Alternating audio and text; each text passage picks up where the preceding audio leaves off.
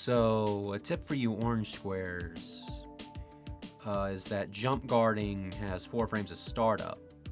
And a common player habit I've seen from orange squares is that they'll try to jump guard on a hard knockdown wake up, and then they'll just get meatied anyways. Like, they'll get like 2M meatied anyways and get punished for it. Also, another player habit that orange squares have is that when they get put into a soft knockdown state at a distance, I guess because of the distance they think they're safe, so they'll try to jump guard away, but they can still get meatied within the first 4 frames of their jump guard during that soft knockdown state, so it's not always a good idea to do that.